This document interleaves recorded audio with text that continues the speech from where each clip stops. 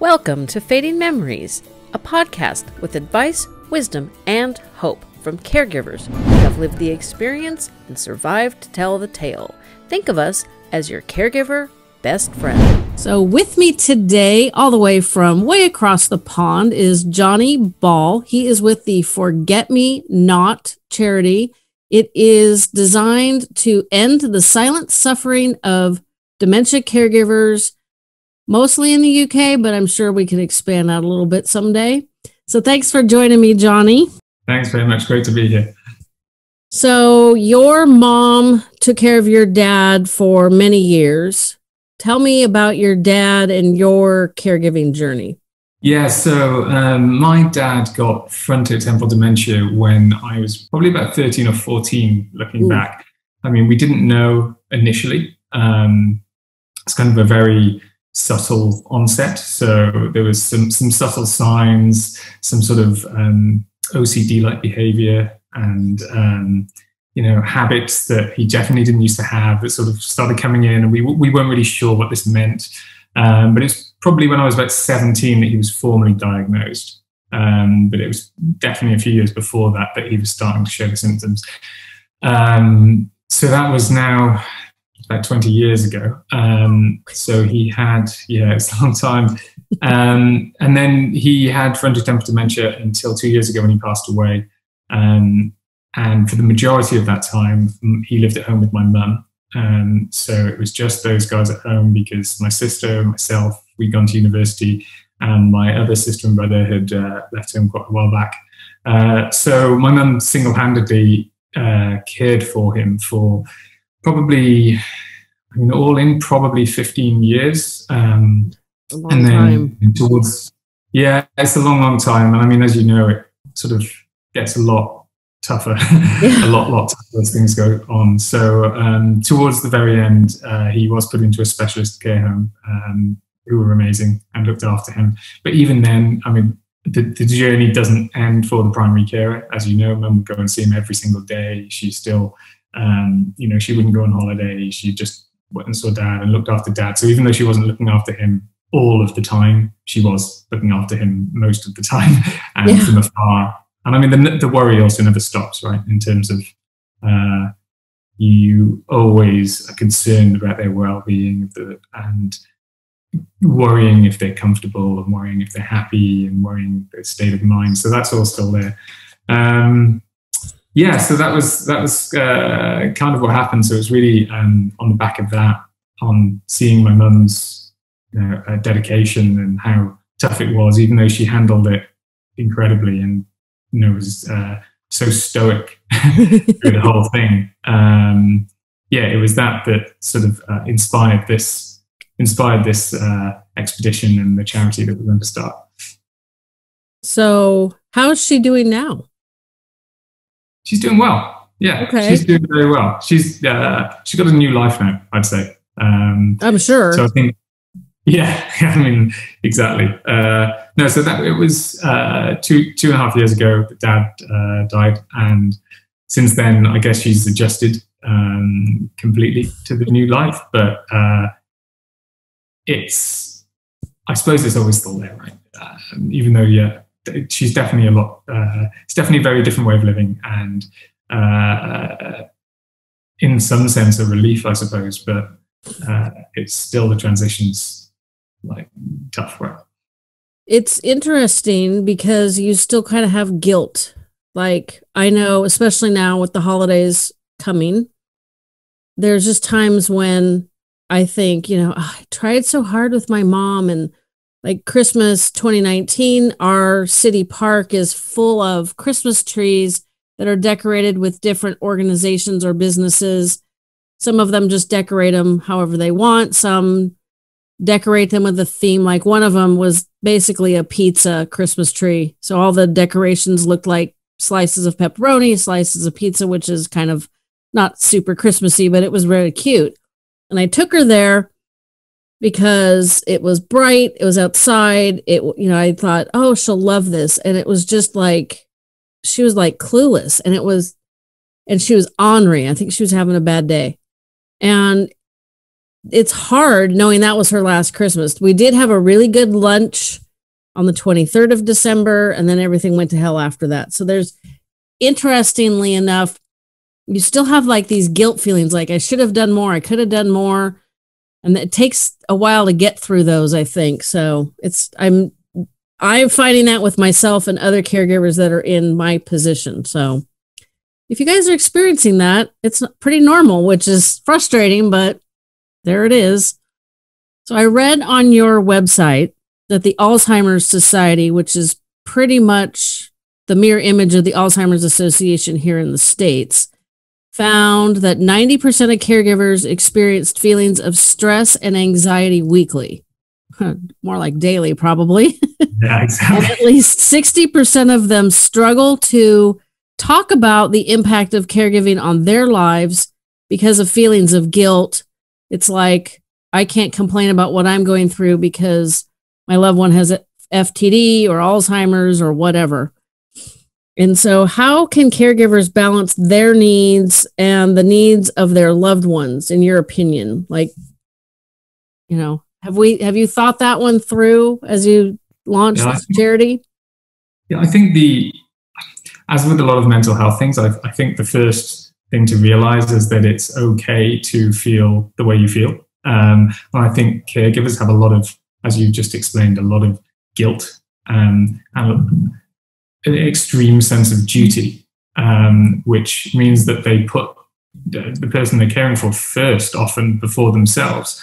But I think it's important for the mental health of the caregiver, which then immediately impacts the well-being of the patient, that they need to care for themselves as well, and remember that they have a duty of care to themselves as much as they have a duty of care to the person that they're looking after. And I think in accepting that and really letting that sit inside you and know that that's true, and giving yourself a break and giving yourself the option to feel how you feel and to accept that you need to care about yourself as well is the first step. But also, I mean, a large part of what we'll be trying to do is using technology to support caregivers.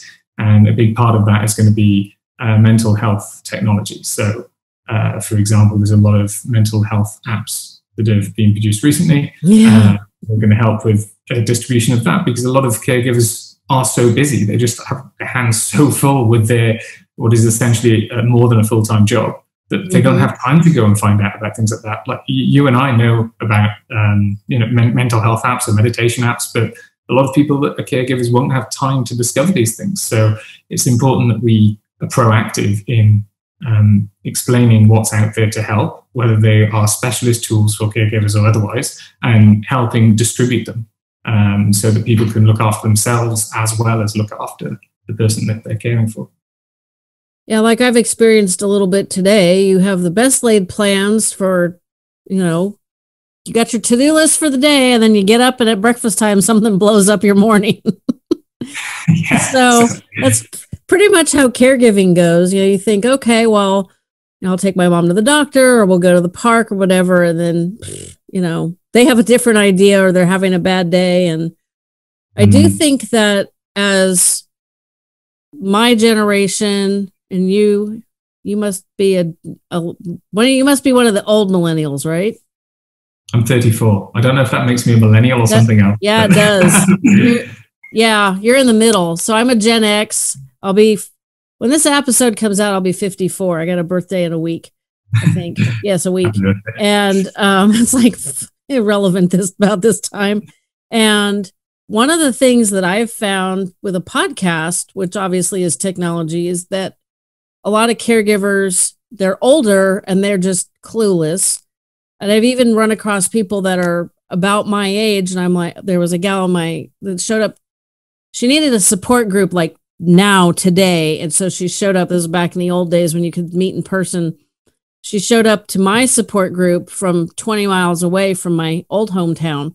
And I said, oh, I've got the perfect solution for you. Let me show you my podcast. And I'm trying to show her. And of course, I have an iPhone. She had an Android phone. So I was having troubles because I'm not familiar with that. And she goes, oh, I don't do those things anyway. And I'm like, it would really help you because I talk to like fantastic people. And she just blew me off, like, whatever. I don't have time to think about a podcast. I'm like, it's the easiest way to get advice and information. So I'm hoping as we, move through my generation, your generation, that it won't be such a challenge to use technology to support our caregiving needs. And is your focus with the charity mostly on mental health apps? No, not specifically, but the focus is on technology. Technology in general, okay.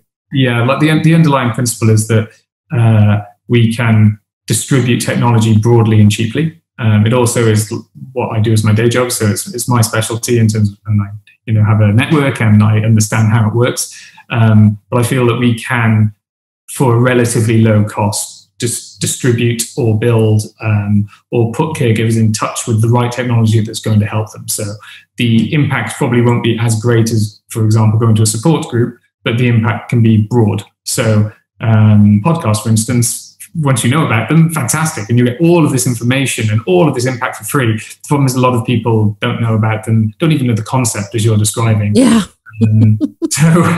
So I think that once we push push the different types of support that are available and potentially, build our own technology to support people, then that should have a far-reaching effect, we hope.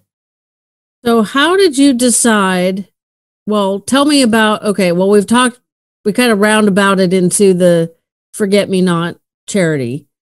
Tell me about what you're doing to raise awareness and hopefully to raise money to get all this fantastic stuff happening. Well, so the game plan is essentially to row from Portugal in Europe, so continental Europe, to French Guiana, which is in South America. So we're going to row across the Atlantic Ocean, diagonally, essentially, so almost all of it. It's about 3,800 miles, and there'll be 3 of us in the boat. We will be the first boat of 3 people to ever row this particular passage. And we hope to break the world record for being the fastest boat to ever do it, which would be 50 days. So the purpose is to obviously raise the first amount of capital that will allow the charity to be formed and to do the first piece of good work. So yes, that's the game plan. So why that? You couldn't have done a 10K or a marathon or an Ironman or, bake sale? Yeah, I mean, my baking skills aren't that great, so maybe not the bake sale. But I guess I wanted to do something big. I wanted to make sure that we raised enough money to get the charity off the floor in a substantial way that means it could sustain itself for at least a couple of years. So in some sense, it's a really difficult thing to do, but at least it's compressed. So we're going to be organising this for a year, and then we will hopefully, fingers crossed, do the row in January 22, and then that's kind of it. And we've got funding to really get things rolling. So it would take a lot of bake sales to cover the funding that we intend to raise. So we needed to think of something big, and this felt like it was big enough. Well, I can understand why you would want to break the world record, because rowing that far for more than 50 days sounds like a total nightmare. Yeah, it's gonna be interesting. I mean, because we're going, it's essentially completely unsupported. So we just we set off from Portugal in our little rowing boat that you can see there, and we live in it, sleep in it, eat in it, carry all our food, and hopefully make it to the other side. And how long is this boat? I think it's 28 foot, I believe. That's just very small. It's quite small, yeah. It's just, I mean, if you look at on the photos, it's just about enough room for 2 people to sit rowing and a third person to kind of perch on the end. And there's just about enough room for 2 people in those cabins that you can see on either side. And then you have to keep all of your equipment and food in the cabins and in the hold as well. And that picture will be on the social media, so you guys can all see it, or you can watch the YouTube video as well. I'm looking at this boat, and I've seen this picture for quite a while. It's incredible. So one of the things you told me when we first chatted was you have to time this to avoid hurricanes. That's right. So we're leaving in January. There's two reasons actually. So there's two things we're trying to time. It's a bit of an intricate operation. So we're timing the trade winds because we want to get on the wind so that we get blown in the right direction across the Atlantic towards South America. But if we get it wrong, then when we hit South America, we hit the Caribbean hurricane season. So there's a pretty fine window of making sure that we get the winds, but not too much wind. So hopefully we depart from Portugal early January and take the winds out to South America, and then get there and row fast enough to avoid the hurricane season, which starts in about March. So all goes to plan. But then there are, of course, we'll be going straight through the doldrums as well. So although the doldrums is famous for being flat and calm with no wind at all, it's also it has freak storms. So we'll be going straight through the doldrums where there's a fair chance that we might get caught off guard with the odd hurricane or something like that. And so if that happens, you said this is an unsupported sail. What do you do? Just pull into the next port and wait for it to pass, or? Yeah, well, there's no ports. Oh, Lord. I'm really getting nervous for you. Yeah. So actually what you do is, so this boat is completely waterproof once you're in the cabin. So you actually climb in the cabin, seal them shut, then you tie yourself to the floor and you sit and wait until essentially you get thrown around like a wine bottle until the storm passes, because it can capsize without filling with water. So you just get thrown around, and then when it's done, you hope that you have enough equipment to come out the other side. Yeah. You're not selling this cruise too well. But hopefully, I mean, obviously, we hope that won't happen. It does happen to people, but yeah. Well, we're going to keep our fingers crossed. And we've had tons of, tropical storms and hurricanes this year, the most ever. So fingers crossed that we're just kind of kicking off. We're using up all the storms for the next couple of years. Blow themselves out. That's it. They're all done. That's done. So tell me about the other two guys that are going to go on this crazy cruise with you. I'm going to start calling it a cruise. I like that. It's a cruise to me reminds me of the Titanic or something, people the Titanic at least had lifeboats. Yeah, that's true. We'll have a little lifeboat. So the other two guys are really good friends of mine. One is a South African consultant surgeon. He works in the Children's Hospital in Cape Town. So he'll be joining, and the other is a childhood friend who actually spent a lot of time looking after my dad when we were younger, especially when I went to university. And he's got his own business in electrician and alarms back in South Wales. So he'll be joining us as well. And have you guys always been sailors? Like, no. You're really super experienced at this, right? So the other thing is this Stefan, who's the guy in Wales, the electrician. He is a sailor, so he's been sailing since he was younger. So he's got experience. And then Dirk, the South African guy, also has sailing qualifications and has done it. But I do not have any. So I'm the new guy on the boat, and I'll be leaning on those guys for the nautical experience. And so obviously you're not going to row for 24 hours straight.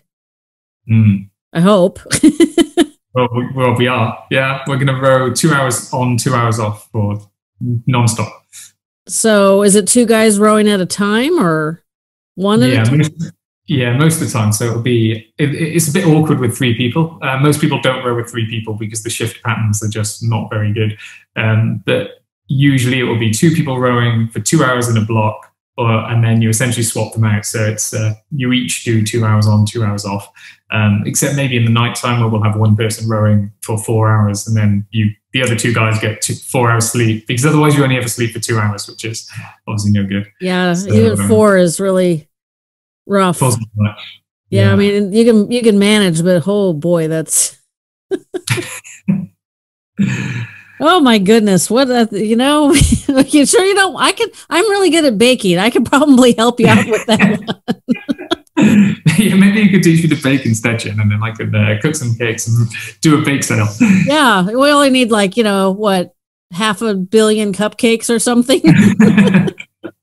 I mean, I like to bake, but holy Toledo, that might push me over the limit. So once you get this charity up and running, tell me, what's the goal after that? Okay, provided you guys survive this trip. Yeah, assuming we come back. I mean, obviously the big goal is get things rolling first of all, but then we're going to find a selection of the technological products, and we need to decide whether we're going to build things or not. So there'll be a lot of, I think, before we actually go out and start trying to distribute things and have immediate impact, there'll be a lot of research to do. So I'm researching this year as well, obviously. But then once we raise the funds and we come back from the row, it'll be trying to find the right products. So whether that's whether that is on the mental health side of things, or whether that's actually more sort of physical technology. So some of the technology that's used to support dementia patients in the home, there's a lot of good stuff happening in the UK in this. But again, like, no one knows about it. So we need to do a lot of research basically and find out where best is it to put our efforts, and where can we have what we're really seeking to do, seeking to have the most impact for the most people at the lowest cost, essentially. So we want to be distributing things. It's cheaper to distribute software than it is to distribute physical hardware, but there's a balance between the positive effect it's going to have on people and the cost of distribution. So we need to choose where to start. So what kind of things are you looking at right now, knowing that we're the very beginning of this whole process? Kind of what things are looking interesting? In the sense of the product side of things? Yeah, with the technology or the products.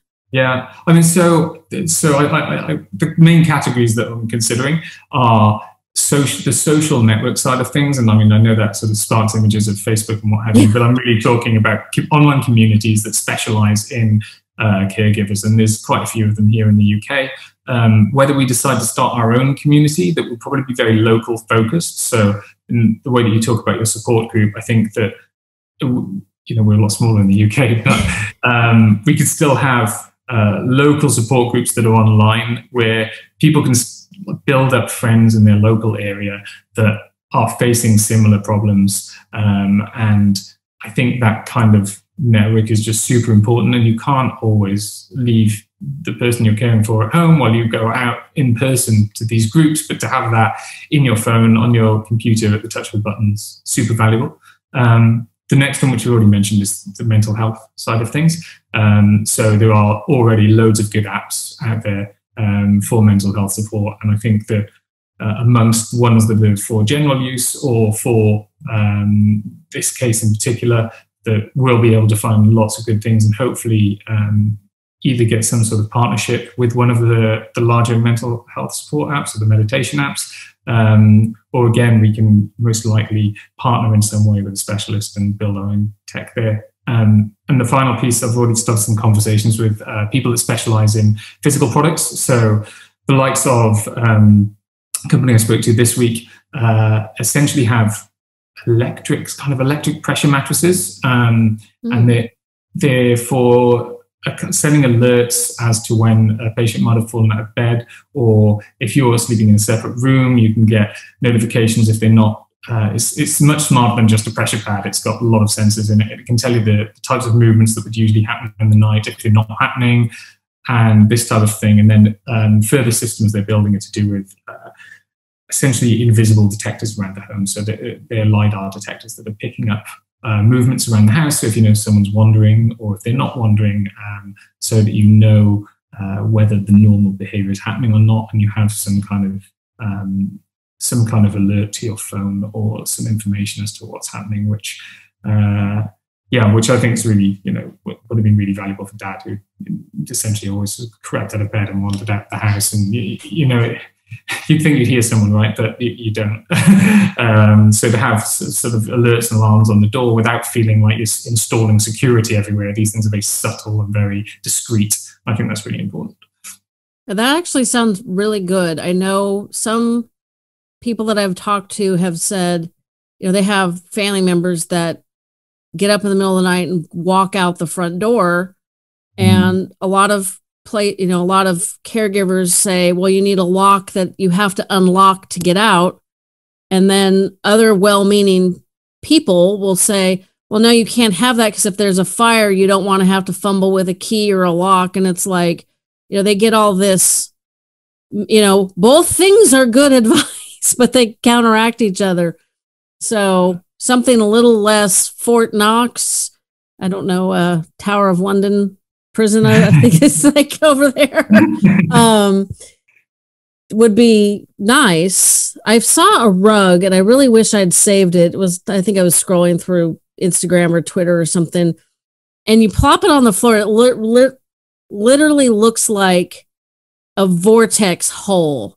And I'm like, something like that in front of the door would seriously prevent somebody with Alzheimer's or probably FTD from leaving, because it really looked like you were going to step into just like another dimension. It was really, really interesting. It was very, very interesting. That to me is a really simple, and, you know, because I know from talking to other caregivers, one that works at the care home that my mom was at, they got their dad this really comfortable black leather chair. And as his disease progressed, he stopped sitting in it because they kind of see the black as like a big hole. And my mom had interesting, similar challenges with light and dark and shadows. It was very hard for her to tell what was what when it wasn't like a flat visual surface. So, you know, yeah, it is, you know, and because everybody's different, you know, the different diseases affect people somewhat differently. It does make it a challenge. So if you ever need a focus group person, I'm sure I could pull together some people that have had some experiences. Yeah, really, that would be fantastic, because that genuinely is the first step. I mean, as you know, it's such a diverse disease that everyone's experience is different, and to select the right things, you know, there's only, even if we do the row and it all goes successfully and we raise the amount of money we want to, there's still limited powder in the keg, right? And we want to make sure that we use the money in the right way. And, you know, focus groups and research is definitely going to be the first step and the key to finding out. Well, I like what you're mentioning with like the online community. And I think if you did an online community that was somewhat a combination of a Zoom call like what we're doing and Facebook groups, so you can either link up with somebody on an app. You can tell I don't use too many of those like WhatsApp and those other things. I'm just old enough, and my daughter who's 29 does not.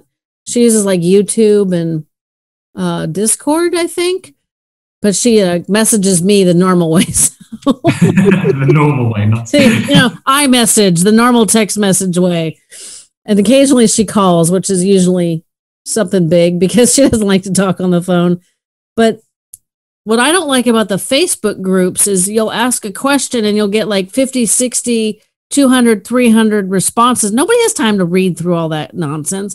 And a lot of it, when I read through it, isn't helpful in my opinion, because it's kind of like, well, one person says A, one person says B, and both are good advice, but what do you do? And face-to-face is really good. And I know my support group, many of the members are anxiously awaiting till we can actually meet again in person. But a lot of them also want the option to have the meetings streamed, you know, via Zoom, which is how we do it currently. So that if they can't get out of the house, or, you know, they're just tired and they don't feel like driving over downtown, whatever, you know, whatever excuse, you just want to like lay around in your pajamas and talk to people, you know. So I'm hoping that the Alzheimer's Association figures out how to do a hybrid version so you can meet in person and have streaming. I mean, that's not their focus, but, you know, the pandemic has forced organizations and companies and, you know, just we've had a big shift in how we do things, and some of it is good. And, you know, I mean, the pandemic is awful, but some of it is, I think we've learned a lot of things that hopefully are going to help our societies moving forward. I mean, yeah, I really think, I mean, obviously there were very, very few good things that came out of the pandemic, but in terms of adoption of technology and like video technology, video conferences like this are incredibly valuable. And obviously I'm slightly biased in that this is, you know, my strong belief, but it's really opened the door to a lot of things for a lot of people. And someone like my mum, who never ever would have got on a FaceTime call or known what Zoom was, now has Zoom and FaceTime on her phone, and she does that instead of calling me. And that is, that's really cool because it's better. It's essentially, it is better. You can connect with people in a more natural way, as much, although it is not as good as meeting in person. It's better than a phone call. And I think that in the context of caregivers is really powerful. You get a more personal connection with those that you're talking to, and you can do it, as you said, in your home, in your pajamas, if you're out of energy, or if that meeting has to happen at 9 p.m, or if you can't leave the house. So I think that is one of the very, very few positive things that have come out of the 2020. Yeah, I've used Zoom for a little over 2 years, and many of my guests are significantly older. Well, I had one gal who was 80, and she referred to herself as a tech klutz, which I love because, they didn't grow up with computer. I mean, I was in high school when we got our first computers. You grew up with computers. So, it's just adapting the technology when you haven't used it before. Let's see. I can't remember. She was on a landline phone and the Zoom call. And I'm trying to talk her through why she couldn't hear me. Because I think I could hear her. I forgot exactly which way it was. So it's like, I have a lot less of those problems now.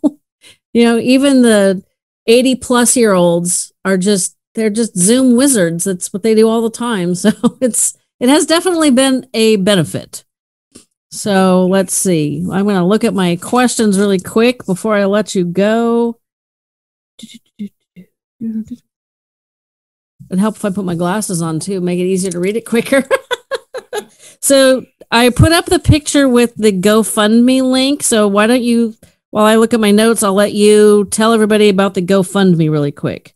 Yeah, sure. So the GoFundMe link on the screen is essentially probably the easiest way if you would like to support the expedition and the charity to do so. It's brand new. I just set it up in time for the podcast. So far, this is ground zero. We're starting as of today. So if anyone would be kind enough to want to donate, then please go to the GoFundMe link here, and it should be a simple process. And there's a little bit more of an explanation about what we talked about, and the link to the website where there's full information.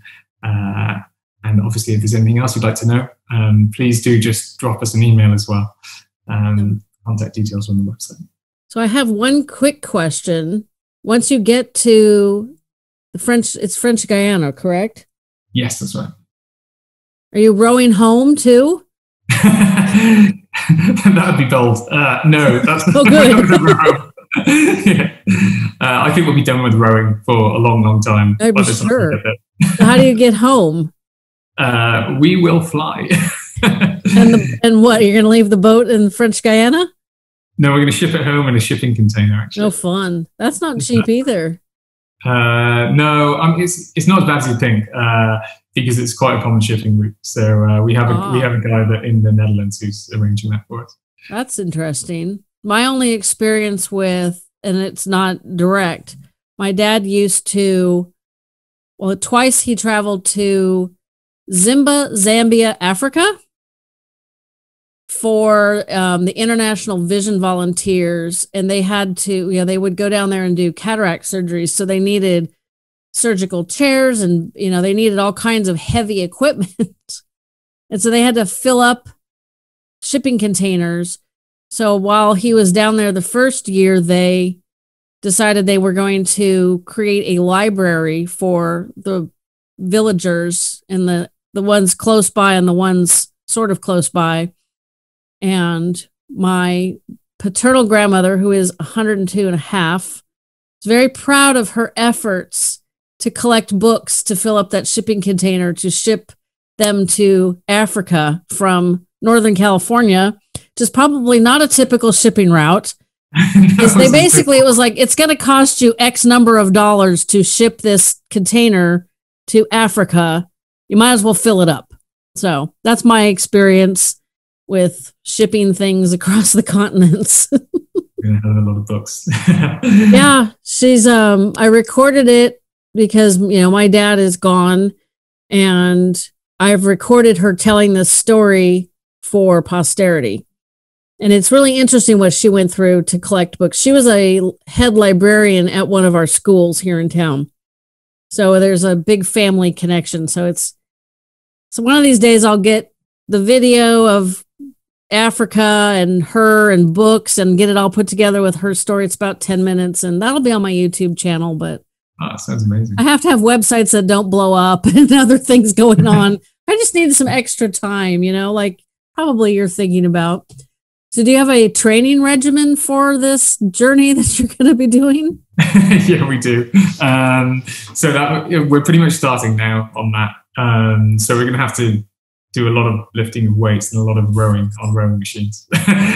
Whenever we can, we'll get the boat out on the actual water as a team. It's a bit tricky as we're all in different locations, but it's important to get some hours in actually on the water to get the technique nailed as well. But yeah, lots of hours sitting on a rowing machine and just putting in the work. Eating a lot as well. Oh, eating a lot. Dang, that's not in my training plan. I can recommend brain bars. They're protein bars that are specifically designed to keep you mentally alert, which sounds like you're going to need. Yeah. I'm sure my friend from San Diego would happily ship them to, you're in Wales, right?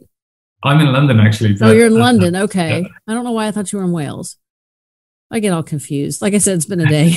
I'm Welsh. It's Welsh because Steph's in Wales. Yeah. That's probably, I probably saw it on the website. So do you have a last pitch or a last little something you want to tell the listeners? I mean, along the lines of the brain bars, we obviously, if you would like to donate, there's the GoFundMe links there, but also we're looking for all kinds of support. So we are going to need, for example, to eat a lot of food on this boat. So if anyone out there could offer any kind of support, whether it's equipment, support with contacts in the marine industry, any kind of expedition food supplies. We also need what we call land crew support, so social media and PR and all of this type of stuff. At the moment, I'm doing the whole lot with the rest of the crew, and there aren't enough hours in the day. So if you would like to offer any kind of support, we would gratefully accept it, and that would be really amazing. Well, I'm a photographer. That was my previous career until this year, and I'm really good at social media, so I can help you out with that. Oh, thanks, Jen. Hopefully, since all of my travels got blown to smithereens this year, and our trip to, where are we going? Taipei in June next year. Right now, I'm kind of giving it a 60% chance we're going to actually make it. It's our Rotary International Convention. We were supposed to have 2 weeks in Hawaii in June this year. Oh. Yeah. Oh no. Yeah, I kept saying, first my business trip to Colorado, got canceled. That was the 18th to the 21st of March. So as we all know, that was ground zero for this whole craziness starting. The end of April, my husband and I were supposed to do a Rotary trip to the far tip of California. So as far north as you can get and still be in California. And then it was Hawaii. And so the first trip got canceled, and then the second trip. And I was just like, yes, Hawaii is not going to happen. I mean, why would you have 30,000 people from across the globe descend on a little island in the very beginning of a pandemic? Yeah, no. So I don't know. Taipei, although Pfizer did say they got a vaccine they think is going to work. Yeah, exactly. That was good news today, right? So maybe I should bump that up to 70-30. We'll be positive. It's looking good. Yeah. So, if I don't know, I'm on the wrong side of the United States to be close to you guys, but I'm sure we can work something out. I need, the travel bug is really unfulfilled right now. Well, French Guiana is a great place, I'm telling you. I'm sure. Is it good in January, or is that the off season with the hurricanes? We'll be hitting it in about late February. So I don't know. I think we'll miss hurricane season. I'm confident we'll miss it, which means it'll be nice. It'll be nice. Okay. And they also do a lot of space launches out of French Guiana. Did you know that? It's tons of the space launches that happen in French Guiana. I did not know they did any space launches other than Florida and Texas. Well, Florida, they launch. Texas, they land. Occasionally, they land in California. Yeah, French Guiana is I think it's the third after the States, like the two main bases in the States, and then French Guiana. Interesting. Well, February is not a great month in California. It's wet and cold and foggy and bleh, which I know that's your typical weather. Yeah, I was going to say, sounds like a British summer, right? Yes, I was in Scotland in 1981. They had a freaking heat wave. It was all of, for me, 72 degrees. So that's about the high teens, low 20s for you guys. You guys were all dying and I was cold. And then I came home and it was 40 degrees hotter. It was 110, which is normal for here. That's like 35 for you. So my body went, what the hell did you just do? So yeah, that was quite wild, but I'm definitely ready to go back. My ancestry is Scottish, so it's time to hit back over there. So you never know. 2022 sounds like it's a long ways off, but it's not. Well, definitely give us a shout if you land in the UK. We'll be here. Well, I definitely will do that. I appreciate this chat today, and great. I will help you with your social media to get this funding going. Fantastic. Really appreciate it. Really great to chat, Jen. You too. Thank you. Fading Memories is also available wherever you get your favorite podcasts.